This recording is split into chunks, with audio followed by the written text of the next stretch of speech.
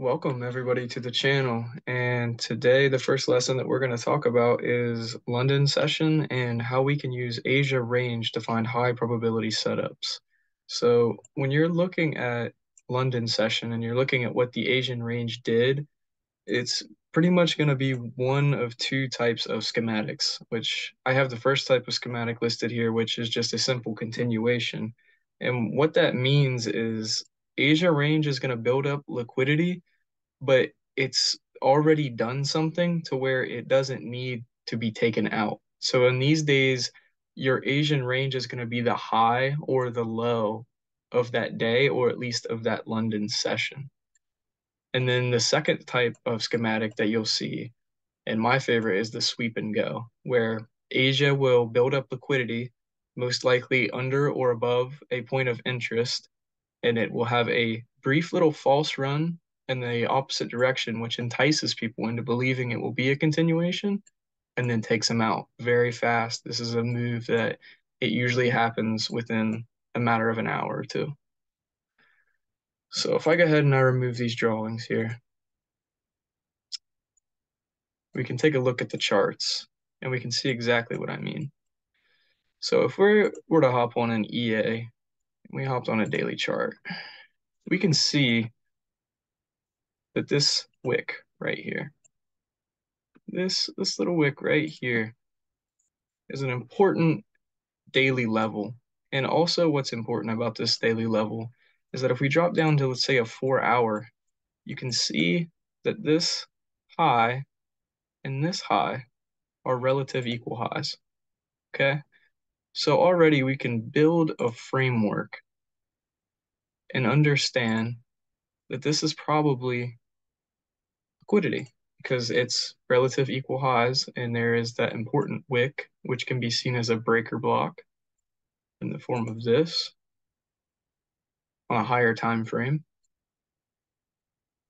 So if we head down to, let's say, the 15-minute, and we identify Asian range and what happened, we had these relative equal highs. Okay, so this is going to come all the way over here, and you can see, building that, like, it held it again. It stayed below it, built more liquidity. That's three touches of that same level of highs with that POI and Asian range just above it.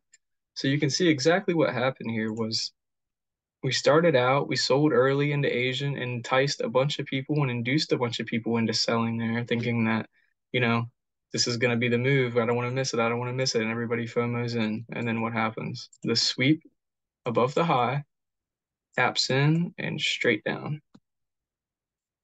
Then you can see this day. This actually was this was a ping pong. You could have hit this for a ping pong. But look at the first move during London. We had this high. Everything looks good. It looks bullish. We're gonna break through these highs. Look what happened.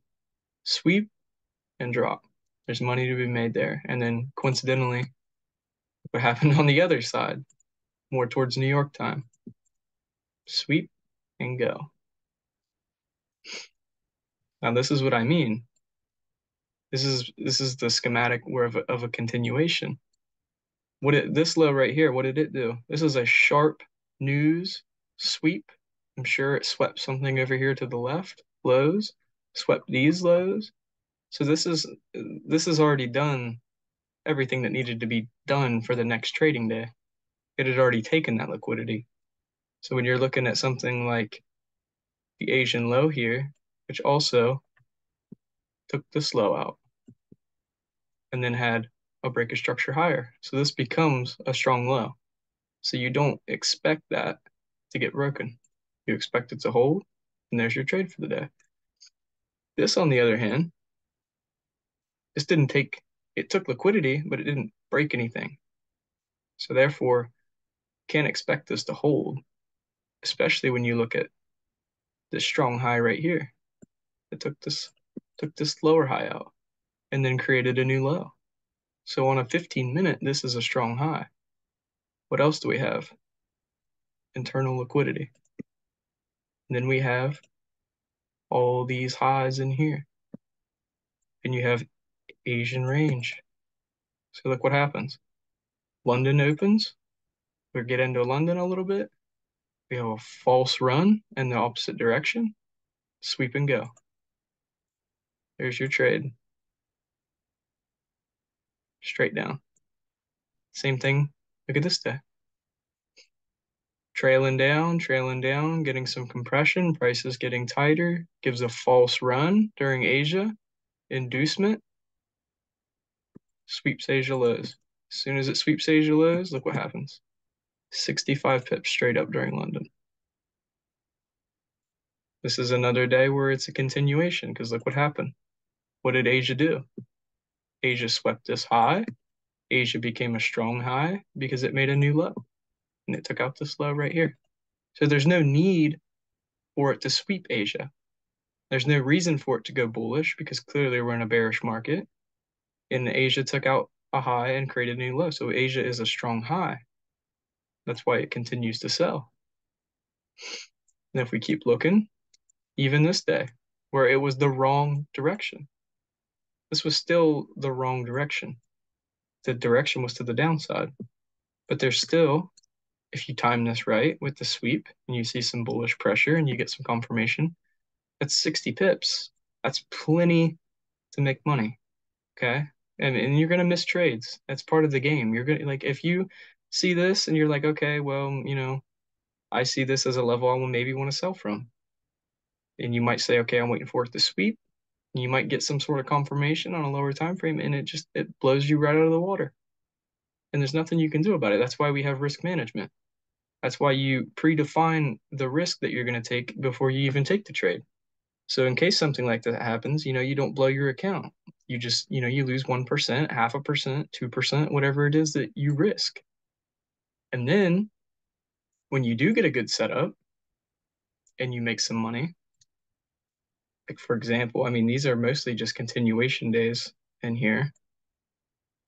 But if you take a look to the left a little bit, I mean, even this tiny little wick right here, if we zoom in, what did that do? It liquidated Asia high ever so slightly. And that's not a great trade because, I mean, if you, if you scroll out, I don't know, but this isn't a market I want to be selling. This is a market I want to be in buys. But even that right there, it just barely wicks the top and then gives you 50 pips straight down.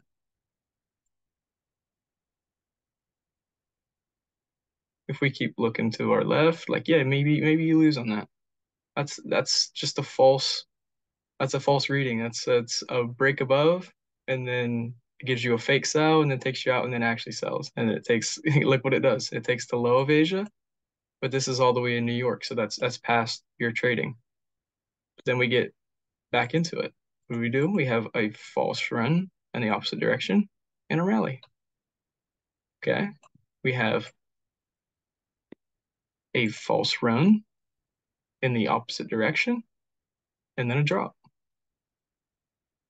And this happens over and over again. False run. And this actually happened twice. Look at this. False run. Takes Asia out. Takes these liquidity points out. Rallies. Takes Asia out. Sells. Okay. Look at this. Same thing right here. Asia session. We get the false run as London opens. And then skyrockets. And this stuff continues to happen over and over again. So all that you have to understand when you're trading London is what did Asia do? Did Asia create a strong high or did Asia create a strong low? And if not, then I don't want to be trading the breakout. Asia took out a low here and made a high. So I don't want to be trading the sweep and go to the downside. I want to be looking for buys. Okay.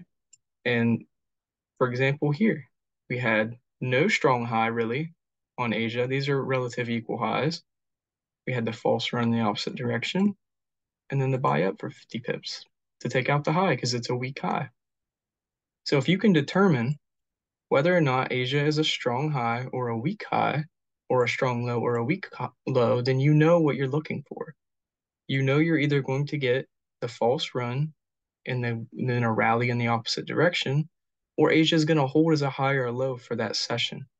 So once you know that and you can pair that with a risk management plan, then you can find a lot of success trading London because this might not happen every single day, but when it does happen, I mean that's 120 pips in a very short amount of time.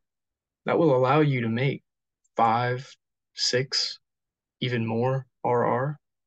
So on these days where price is choppy and it manipulates and liquidates, you lose your 1% and you're done for the day. But on these trades like this, where there's a false run, like here where there's a false run, that's double opportunities. These days right here where you get that false run and then rally, those are the days where you're gonna make four, five, six times what you're losing, and they happen often. So if you just pair simple strategy and knowledge of the markets with a good, sound risk management plan and you have discipline, there's no reason that you can't make money in the long term in these markets.